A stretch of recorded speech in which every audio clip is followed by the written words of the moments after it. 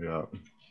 All right. Well, it's 4 p.m. Eastern Time, 1 p.m. Vancouver time, 5:30 p.m. Newfoundland time, and that means we're on to the fifth and the final presentation for the CSEE Excellence in PhD Research Award Talk. We've had four incredible presenters, four amazing presentations, and I am super excited to have Ken Thompson here, who is the final winner, and who will be giving today's talk. And so I'm sure if any of you are watching that have seen the last talks, you'll know kind of the format, but Ken will give a 30-minute research talk. Afterwards, there will be a live question and answer period. And so if you're watching and you have questions throughout the talk or at the end of the talk or even right now, you can put them into the chat on the side of the stream. And I will go through them at the end of the talk and ask Ken these questions directly. So feel free to pop questions in there at any time. Before we get going, I'm going to pass it over to Ken to let him introduce himself in a second. But before I do that, I just want to give a plug out to the CSEE elections that are going on. If you're a member of the CSEE, then you should have received a ballot for the election in your email. So double check that. And there are a lot of really excellent candidates up running for the CSEE Council, and you can find their platforms on the website as well. So check that out if you haven't done so already. And the other thing I want to plug is that next week we'll have the Early Career Award talks, same time, same place. Stay tuned to the YouTube and our Twitter for more information about that, but we'll have two amazing back-to-back presentations from some excellent researchers as well that have won our Early Career Awards. So stay tuned for those. If you've enjoyed these PhD award talks, then you're going to love the Early Career Award talks as well. So all that said, like I said, I'm really excited to have Ken here. I'm going to let him introduce himself, and then we'll share his presentation. Cool. Thank you, Peter. And yeah, so my name is Ken Thompson. Thanks to you, Peter, and thanks to all the judges and everything for facilitating this whole competition. I have experienced very choppy internet in the past little bit via Zoom calls, so I elected to pre-record my talk, but I'll be here after to answer some questions. I'm a fourth year PhD student at UBC. Is that right? Yeah, fourth year. I've got about a year and a half left. I work with Dolf Schluter on mechanisms of adaptation and speciation. My PhD has been a mix of theory, sort of collecting my own data in sticklebacks, and synthesizing other people's data to try to figure out how things work out there in the real world. And so for the talk today, I'm going to talk exclusively just about other people's data that I've sort of put together with some help, and try to make some inferences about patterns and processes that might be important for speciation and hybridization. So that's all I will say. I will mute and stop my video, and see you again in 25 to 30 minutes. Thank you, Ken. I think everyone can see the screen now. Yep. Okay, perfect. So we are going to start the talk right now. Hello, everybody. My name is Ken Thompson. I'm a fourth year PhD student at the University of British Columbia, working with Dolf Schluter. And before I begin, I just want to say thanks very much to Peter and the rest of the CSEE Council for facilitating this process for this award, which I'm really grateful to receive. And also, thank you to all the judges who spent all that time in British Columbia evaluating all the applications. It sounds like a ton of work. And before I begin, I just want to say thanks very much to Peter and the rest of the CSEE Council for facilitating this process. Is a major part of my PhD, which I'm really grateful to understand patterns and also thank you to all the judges who spent all that time in British Columbia evaluating all the Schluter interspecies crosses. And so really trying to understand what hybrids look like, behave like, smell like, and so on and so forth. Also looking at whether we can predict the phenotypic expression of a hybrid given the characteristics of its parents, and trying to understand a little bit about how the traits expressed in hybrids might affect their ultimate fitness in the field. And so this project was done in collaboration with Mackenzie Urquhart-Cronish, Ken Whitney, Lauren Riesberg, and Dolf Schluter. And I want to begin with a quote by Ronald Fisher, which he made in his 1930 book, The Genetical Theory of Natural Selection. The quote is, "The grossest blunder which we can conceive of an animal making would be to mate with a species different from its own and with which the hybrids, the mixture of instincts and other attributes, are at so serious a disadvantage as to leave no descendants." And the part of the quote that I want to draw your attention to is the mixture of instincts and other attributes. And that's because there are many possible meanings of this. And we actually have a very poor understanding of how traits that differentiate species come together and are expressed in hybrids and what that means for how the hybrids perform in the field. And so I just want to explain kind of the concepts underlying the different outcomes of hybridization using the example of an ichneumoniid wasp with two traits, ovipositor length and behavioral preference for oviposition site. And so let's imagine one species that has a long ovipositor and a behavioral preference for wide logs. And so the ovipositor is this little thing on the back of it there. And let's imagine a sister species, which has a short ovipositor and a behavioral preference for narrow logs. Now let's just imagine that these two species come together and hybridize. One possible outcome of hybridization is mismatch, where the traits of the different parents are expressed in a weird combination due to dominance in different directions in the hybrid. And so we can imagine a hybrid with a short ovipositor, for example, and a behavioral preference for wide logs. And, this might not be good because the hybrid would not be able to reach the larvae that are deeply embedded in these wide logs with its short ovipositor. And that would presumably reduce its fitness. And we actually know some things about mismatch in hybrids. So in this great paper in 1993, Lauren Riesberg and Norm Elstrand surveyed the literature and found that hybrids are a mosaic of both parental and intermediate morphological characters rather than just intermediate ones.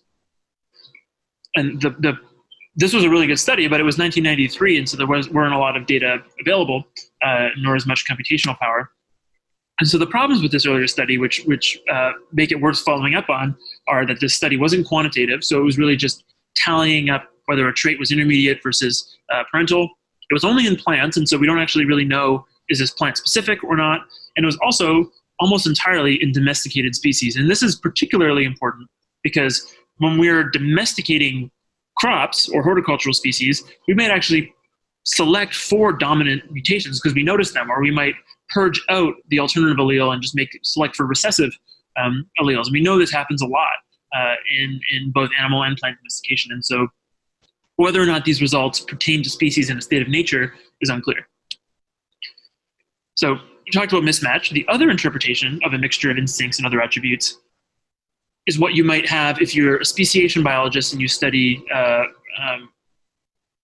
so-called extrinsic reproductive isolation. And so I want to just emphasize two quotes from important books on speciation that I think accurately summarize what the field historically and kind of still thinks about trait expression in hybrids. So Koinanor, probably the most influential book on speciation, 2004, most modern book. Hybrids might present an intermediate courtship behavior or other phenotype that renders them unfit. And Patrick Nossel in his book Ecological Speciation in 2012 says, basically hybrids are intermediate and fall between parental niches. And so, I should say this is kind of also what you might come away with if you're a fish biologist. Carl Hubbs famously, I think it was 1955, said that it's a general rule that fish hybrids are always exactly intermediate between the parent species. And what they all mean by this really is just that the hybrids have intermediate values for all traits that differentiate the parents. So they have a medium length ovipositor and a behavioral preference for medium logs. And in my opinion, differentiating between these two outcomes is really important because it tells us about the sorts of genetic architectures that are likely to underlie reproductive isolation in the field. If it really is just intermediate traits that render hybrids unfit, then probably the main genetic architecture of so-called extrinsic selection against hybrids is just heterozygote disadvantage. Individuals that are heterozygous for divergent alleles do worse than individuals that have either homozygous genotype. But if mismatch is really pronounced, then actually what that would suggest is that interactions among divergent genes are really important for differentiating species, which would suggest that hybrid incompatibilities might be the main genetic basis of ecology-based reproductive isolation. And so in my talk today, I'm going to address three questions. The first question is, to what degree are first-generation hybrids phenotypically intermediate versus mismatched? And this is really just pattern documentation, synthesizing the literature on the topic quantitatively and saying, what is the state of things? The second is, what are the fitness consequences of intermediacy and mismatch? And this will involve a field experiment with recombinant hybrid sunflowers. And third, is mismatch greatest immediately after hybridization, or does it increase after segregation and recombination in backcross or F2 hybrids? This last part is fairly preliminary, I will warn you, but I think is exciting. Okay, and so for the first question, to what degree are first-generation hybrids phenotypically intermediate versus mismatched? This involves a systematic literature review. In total, we obtained data from nearly 200 studies, and I won't go too much into the details here, but you can ask if you want more. Just collected trait mean, standard deviation, and sample size data for parents and their F1 hybrids. Importantly, vascular plants, insects, and vertebrates are all well represented, each making up about a third of the total studies, with some weird stuff in there like seaweeds. And these are all quantitative traits in non-domesticated taxa. And so these are not traits like survival and things like that. And they're also not traits that are fitness components, typically. So there's no traits like pollen viability or herbivore resistance or something like that. These are really just traits like, limb length and body size and things like that. And so these types of traits are often called something like non-fitness traits or ordinary traits, quote unquote. Okay, so question 1. To what degree are first-generation hybrids phenotypically intermediate versus mismatched? And so I just want to start by going over the basic quantitative geometric framework that we use to quantify our dominance metrics. What we do is we look at pairs of traits at a time. So in this case, the x-axis trait 1, the y-axis is trait 2. And we scale the parents so that parent 1 is 0, 0, and parent 2 is 1, 1. And then we just ask, where does the F1 fall in this geometric space? And so in this case, it's phenotype for trait 1 is a little closer to parent 1, or quite a bit closer to parent 1, and its phenotype for trait 2 is a little bit closer to parent 2. What we do then is we project that hybrid's phenotype onto the line that connects the parent phenotypes. And we use this basic projection to calculate two quantities of interest. The first one is the parent bias dominance, and so it's the distance from the parental midpoint to where that projection intersects with the line connecting the parents.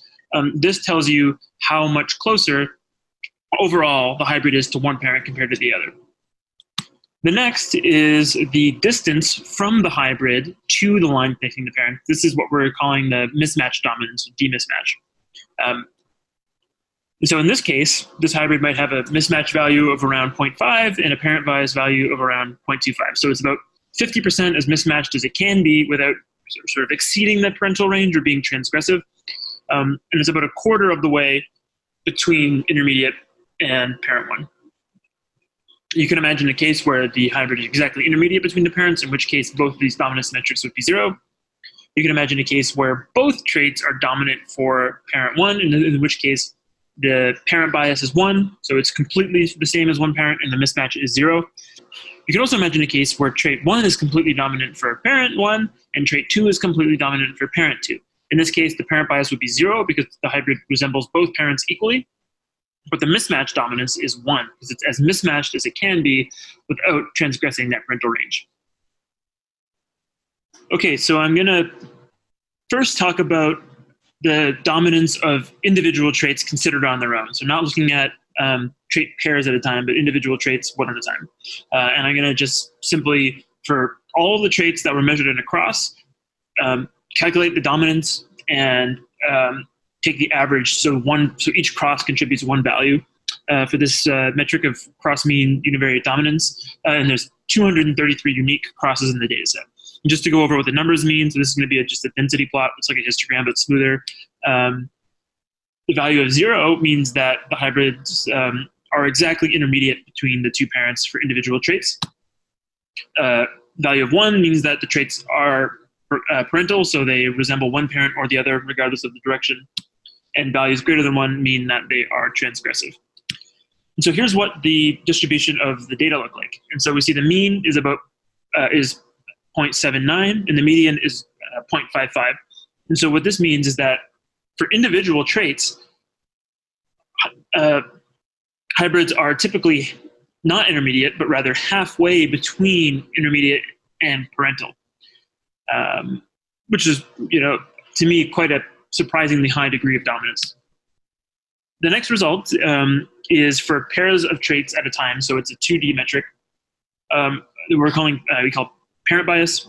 And so the numbers mean the same thing, except for it's sort of a bivariate direction this time, not just for single traits. A value of 0 means that the hybrids resemble the two parents equally, and a value of 1 means that the hybrids resemble one parent completely without being transgressive. Values greater than 1 are transgressive. And so here's what the distribution of the data look like. And I should say there's 165 crosses that contribute data here because they each have to measure 2 or more traits.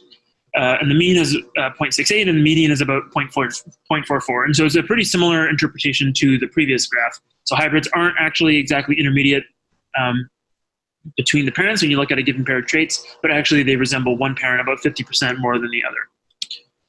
And the last one, and the one that I'm a little bit biased in saying I think is the most interesting, is mismatch dominance. And so the numbers mean the same thing. 0, that it means that the hybrid is right on that line that we showed earlier connecting the two parents together, so not mismatched at all. The value of 1, hybrid would be right in the corner of that earlier graph, so as mismatched as it could be without being transgressive, and values greater than that, transgressive. And so here's what the distribution of these values look like. And so the mean is about 0.6 and the median is about 0.31. So depending if you want to look at the mean or the median, you could say that the average hybrid is more than halfway between, more than half as mismatched as is maximally possible without being transgressive, and the median hybrid is about a third as mismatched as is maximally possible without being transgressive. And so I think a fairly moderate degree of mismatch was what we see. And so just to wrap up what I've told you so far, the dominance of individual traits we see is quite substantial. So hybrids aren't intermediate, but rather more than halfway between intermediate and parental. This causes F1 hybrids to be quite mismatched and also biased toward one parent more than the other when you look at a given pair of traits at a time. And just some notes that might address some lingering questions that you have. We see no effect of genetic distance on any metric of dominance or transgression. We did this a few ways. We compared the outcome of intra-specific within species and inter-specific between species crosses, and there's no difference. We calculated genetic divergence from nucleotide sequence data. There's no relationship. And we also used the website TimeTree to estimate the divergence time in years, and there's also no relationship between divergence time and dominance. There's no phylogenetic signal suggesting that plants, animals, and insects, there's no major differences in dominances between them. There's some evidence of maternal bias, so about 57% of traits are biased toward mom, and we can get this information from crosses that were conducted both ways. So sometimes the one species was the mom, and sometimes the other one was the dad. Sometimes that second species was the mom, and the first one was the dad. And it's important to also say that these values could potentially be caused by sampling error. And so what we wanted to do was just get a sense of what the values we would expect under a pure sampling error regime was. And so we did some pretty simple simulations to understand sort of the null distribution of these values by sampling error. And we see that the values that we observe from the real data are all over 3 times greater than what we expect from sampling error. And so this suggests that the majority of the signal that we're seeing is caused by real biology, so real effects of genes balancing each other out. Okay, and so for the second part of the talk, I'm going to talk about the fitness consequences of intermediacy and mismatch. And so to test for the fitness consequences of intermediacy and mismatch, we have to measure fitness component and traits in the field. And we require variation in mismatch in parent bias, which is what we would put on the x-axis in our ideal test, and fitness, which is what we put on the y-axis in our ideal test. The problem with the previous data set is that testing the fitness consequences is essentially impossible because within a given study, all the hybrids are heterozygous and they all kind of more or less resemble one another. And so there's not actually a ton of variation in mismatch or parent bias within a study. And comparisons across studies would have unclear meaning because of different traits and different fitness components. And so what we want to do actually is look at recombinant, so F2 or backcross hybrids that are planted in a common garden alongside their parents, because in this setting, there's a lot of among individual variation in mismatch and in parent bias that we can use to try to understand in a given field site how these different types of trait interactions affect fitness. And the credit for this idea really has to go to Ken Whitney from the University of New Mexico. I was at a hybridization meeting in Hamburg where I met Ken, and I was talking, and I had a poster about the results that I showed in the first half of this talk.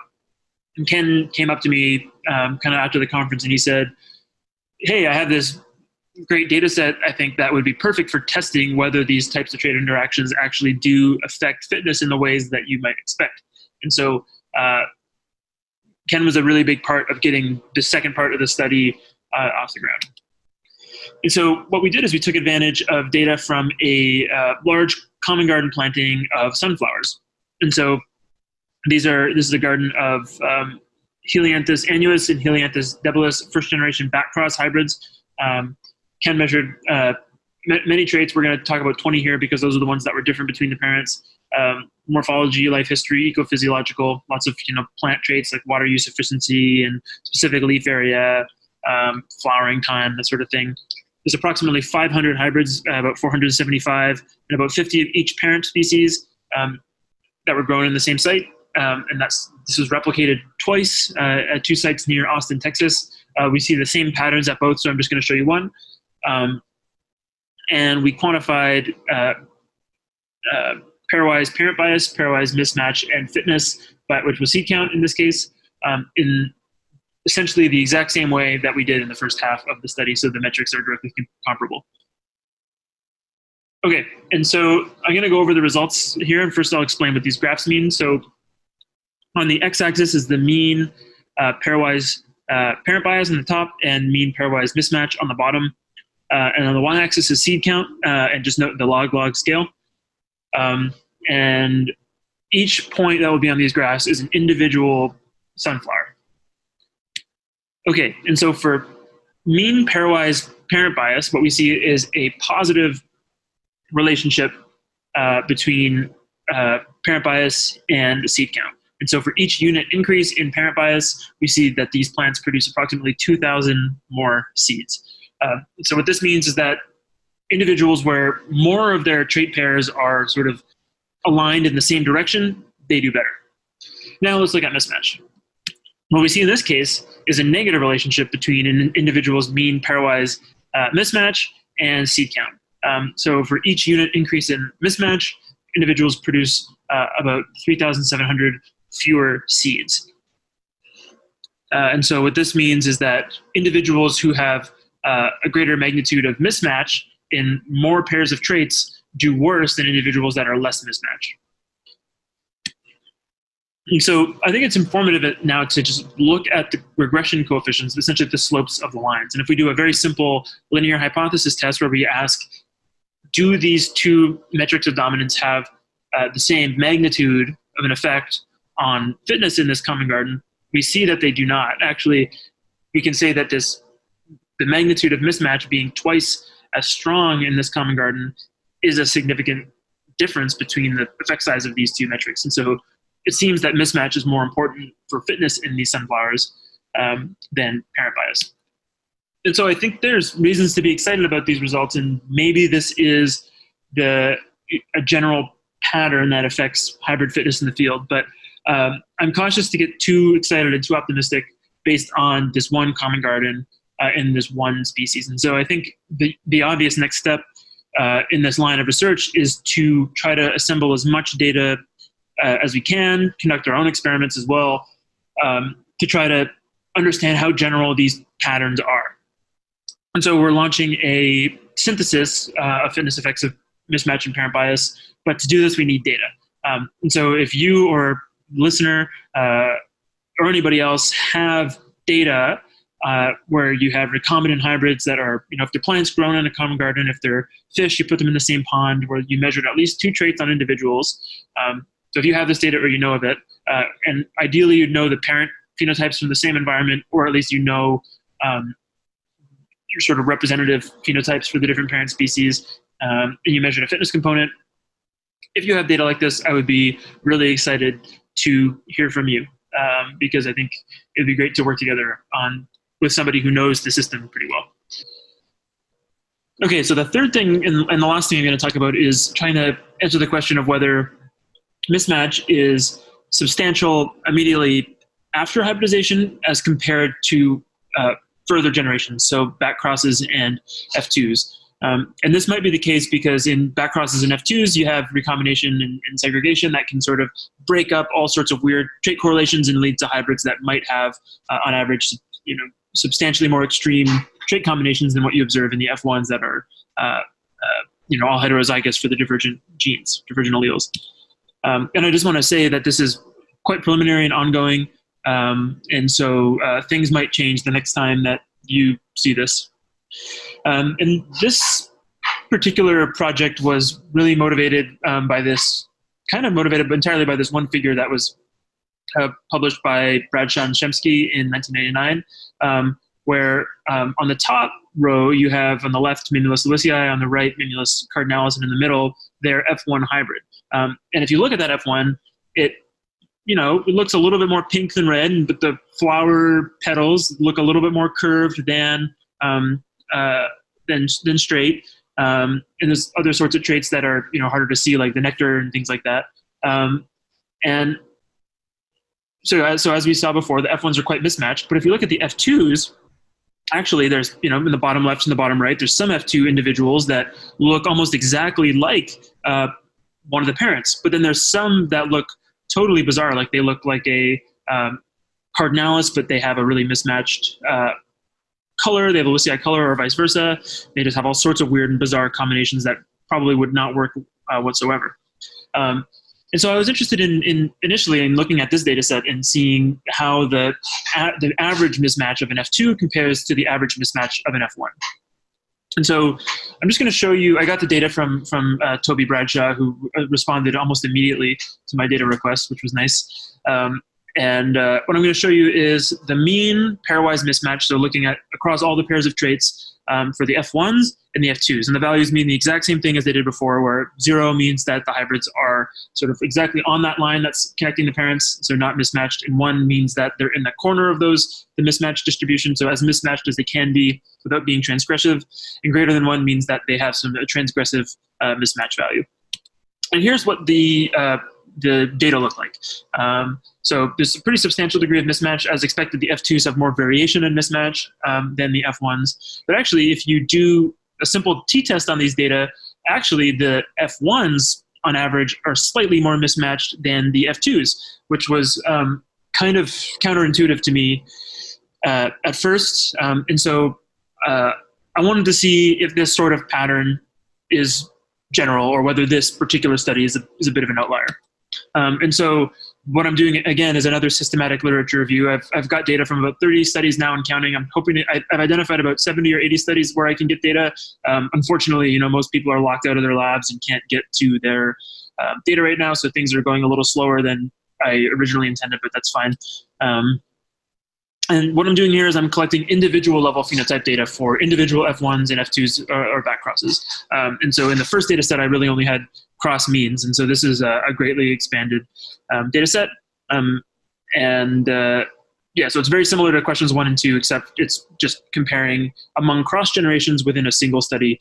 And so this is taking the form of a meta-analysis. And so I'm going to show just the basic forest plot here. So on the x-axis is the difference in mismatch between the F2s and F1s, plus or minus standard error. And on the y-axis is all the different studies that I've got so far. And so the vertical line, the dashed line, is at 0. On the right of that line, it means that the F2s are more mismatched. and on the left of that line, the F1s are more mismatched. And so that study that we just saw, the Bradshaw study, is going to be on the left of that line. And so preliminary, but here's what the results look like overall. And so what you can kind of see is that it's kind of around the middle, but there's more studies that are to the right of the line a little bit than left of the line. And if you if you ask, is the mean difference in a random effects meta-analysis different from 0, you get an answer of yes, about 0.041 units different. You can do the same thing in back crosses, and so this is the exact same type of data, except it's comparing back crosses to F1s. Right of the 0 is back crosses are more mismatched. Left of the 0 is that the F1s are more mismatched, and we get virtually an identical answer. So the back crosses are on average about 0.48 units more mismatched than F1s, and the back cross mismatch at this time does not differ from the F2 mismatch.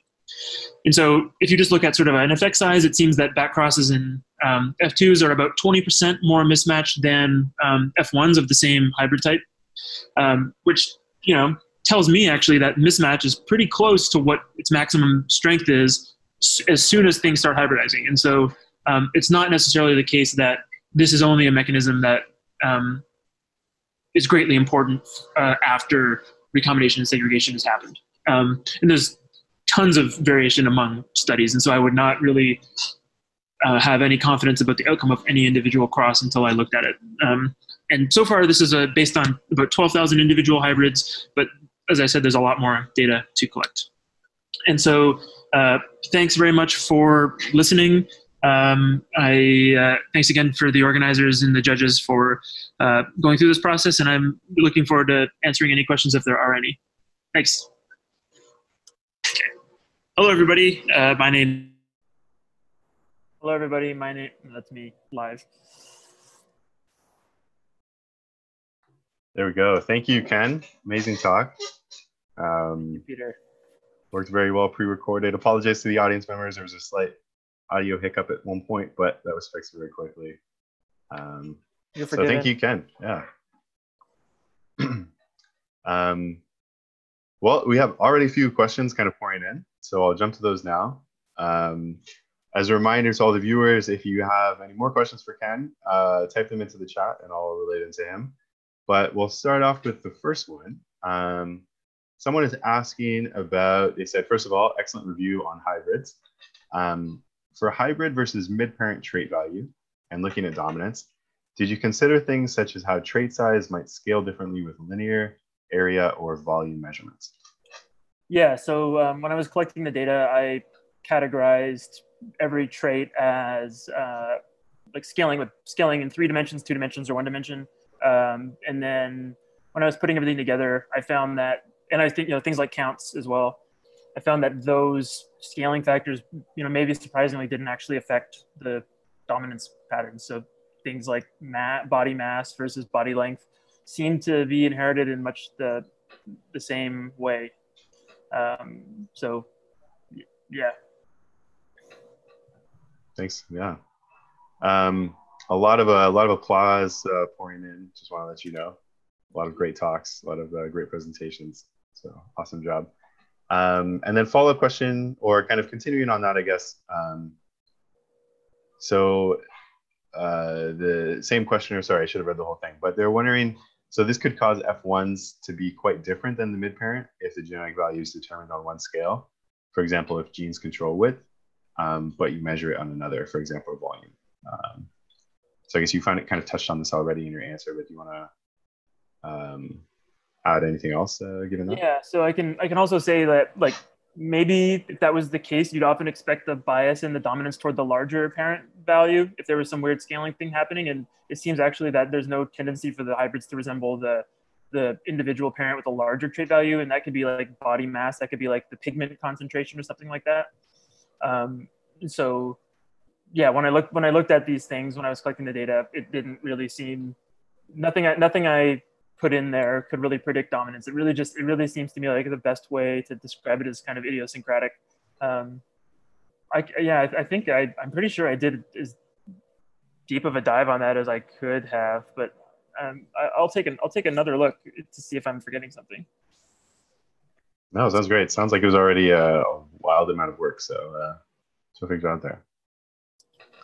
Another question coming in for the first part with the literary review.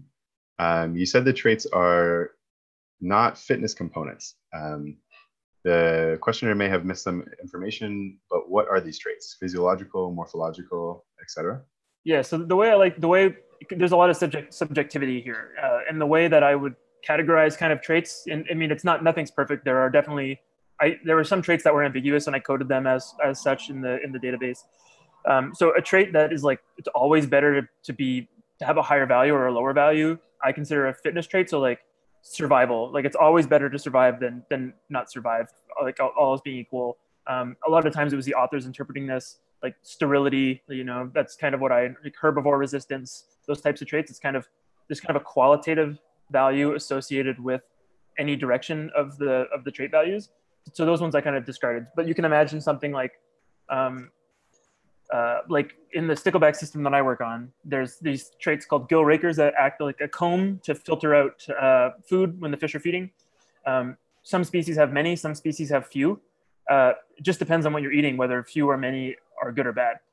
If you're eating large prey, then you want few. If you're eating small prey, then you want many. And so it's more traits like that where they're not under selection to get bigger universally. It's kind of divergent selection between populations and stabilizing selection within populations. But like I said, it's not perfect, and I did code some traits as like potentially ambiguous. So like a lot of studies like body size, it's a little bit ambiguous. Yeah.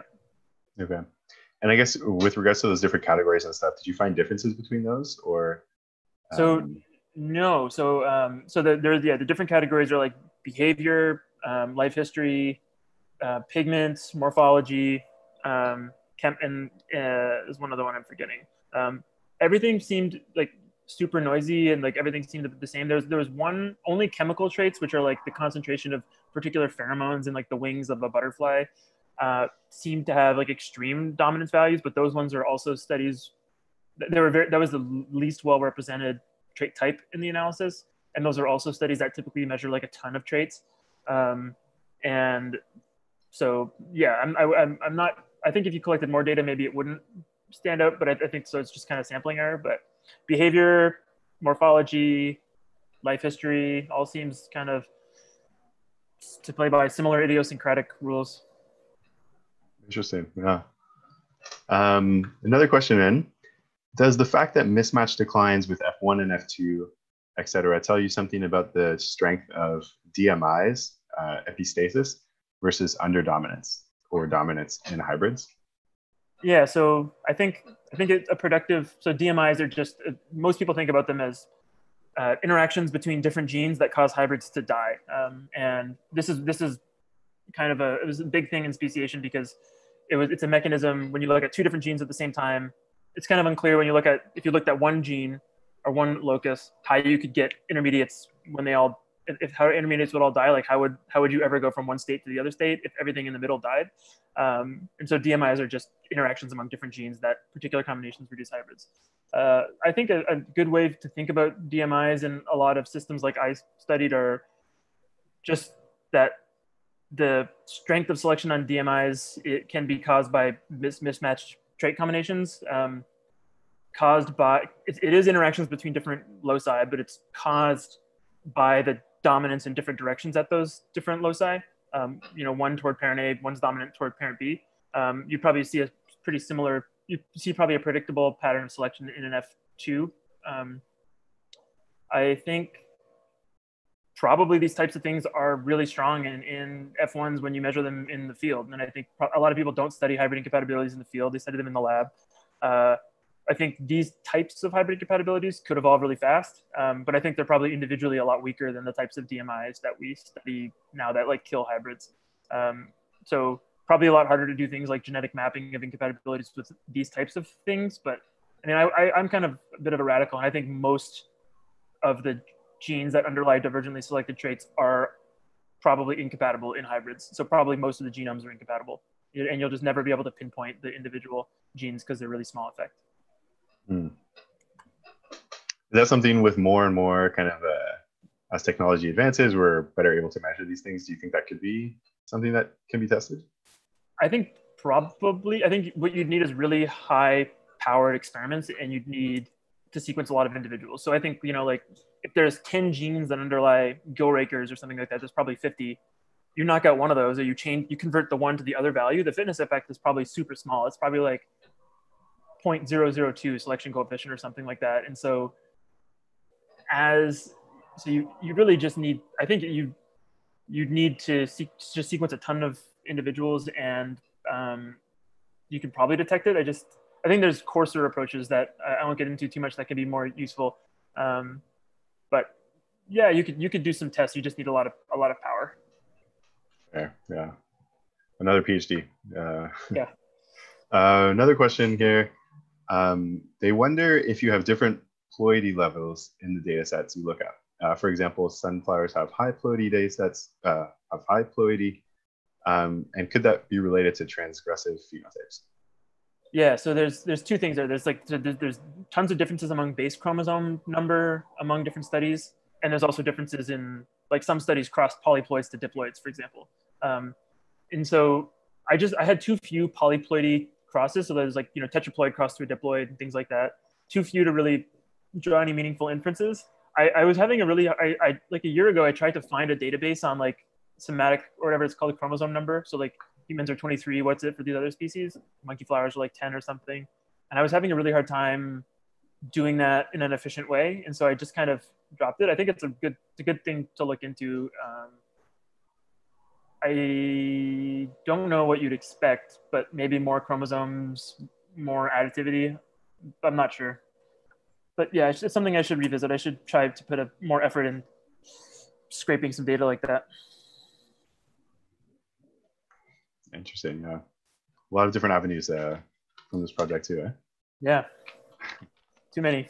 I had a question. I was wondering, this is a little out of my wheelhouse as more of an ecologist. So I was wondering, kind of in the greater, I guess at a higher level, kind of what are the consequences for speciation or understanding of it from this? Yeah. To me, like one of the most interesting questions about speciation is why it happens. Like what is the reason that we have so many different species, and understanding the genetic architecture, the way that the genes of different species interact to cause the process of speciation to progress is interesting to me. And so it's really just trying to understand at a deeper level why speciation happens. And I think trying to understand, if not for mismatch, how many fewer species would there be it would be interesting to know. It's more just trying to added to have a perspective of the relative importance of different processes. It's definitely not the case that this causes all speciation, but how important is it? Just to me, it's interesting, and I'm glad I get to work on it. Yeah, no, it definitely came off really cool. Wildly good talk. Awesome. A lot of, I think you answered the questions very well as well. People have said they were really happy with that, or really satisfied with the answers you had there. Another question here, there ought to be selection against mismatched individuals within polymorphic populations too. Are there many examples? Is it a kind of correlational selection? I mean, so correlational selection is really just to define that, it's when two traits, it's when the two traits have an optimal value that when in particular configurations together. A famous example is in like these garter snakes that have particular behaviors and particular patterns that if you have a mismatch, they don't look very well disguised. And if you have the right behaviors with the right patterns, then you look better, you're better disguised. This is kind of the same thing. I just think with different units that are more intuitive to interpret, because correlational selection really is just like an interaction term in a regression. And so it's a little bit trickier to interpret. And I think these units are a little bit more. So what was the first part of the question, Peter? Sorry, I forgot. Yeah, no worries. Are there many examples of selection against mismatch individuals within polymorphic populations? So polymorphic is when you have like two morphs talking to get, or like coexisting together. I actually don't know. I bet if people look, there would be like, I could imagine like, you know, one of the famous polymorphisms is these peppered moths where you have the white ones and the darker ones. I could imagine like, so that's a famous color polymorphism. I could imagine if there was like some behavioral attunement to like always go to, you know, dark trees or white trees, like if, you know, or something like that, that could be mismatched with the polymorphism. Like the most famous thing, or I don't know, it's a lot of, there's some examples qualitatively linking host plant choice in insects to mismatch. No one's ever really measured the fitness consequences of that, but it's kind of like what I talked about in the beginning of the talk, like the insect hybrids are physiologically attuned to feed on one plant, but behaviorally attuned to, you know, go to the other one. That's not really a polymorphism. It's kind of continuous. It would definitely be easier to study in a polymorphism if you could find one. I bet it would be there if you looked. Mm-hmm. Awesome, thank you. Yeah, really great, really great. Terrific talk.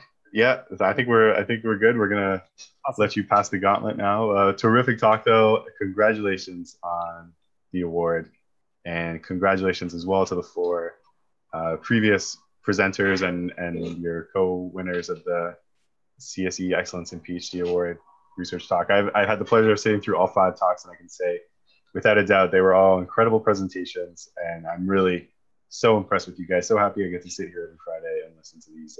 So congratulations, Ken. Yeah, thanks to you, Peter. I know this is definitely, you know, from having organized this similar thing last year, it seems like you had to do a lot more work than I did. And so thank you for taking it on in spite of not having a meeting. So it's it's good that you were keen to take on this, you know, extra burden to get the research out there during the shutdown. So thank you. Appreciate it. Yeah. And thank you for everyone tuning in. Thank you for watching, especially if you've watched more than one. I hope you really enjoyed it as much as I did. As a reminder, next week we have the 2 early career researcher talks that will be going on back to back, same time, Friday, 4 p.m. Eastern time, 1 p.m. Vancouver time, 5:30 Newfoundland time. So if you've enjoyed listening to science on that Friday afternoon, then definitely tune into that next week. On that note, thank you all again. Congratulations to the winners, and I'll see you all hopefully next week. Cheers.